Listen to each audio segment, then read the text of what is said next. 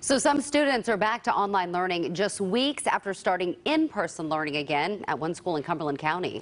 CBS 17's Bridget Chapman is live at Beaver Dam Elementary School, where those COVID-19 cases have already shut them down. Bridget, how long are they going to have to be remote?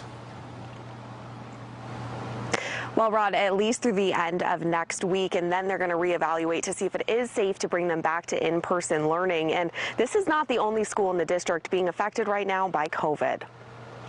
This is how the stands at Jack Britt High School's football field will stay for the time being. Empty. Of course, there's disappointment. We know how important Friday night lights can be, but at the same time, our top priority is the safety of our students and staff and our families. The Cumberland County School District says they've identified COVID clusters within the football teams at both Jack Britt and Cape Fear High Schools. They've canceled practices and games as everyone recovers and quarantines. It was a difficult decision to make, but it was the right decision. COVID's also hit another one of the district schools, Beaver Dam Elementary. They moved classes to being remote through the end of next week due to the staffing shortages it's caused. Every decision that we make, we are consulting closely with the experts, the health officials. Lindsay Whitley with the district says they're treating schools on a case-by-case basis. We are really trying hard to keep our schools open for in-person learning. However, we won't hesitate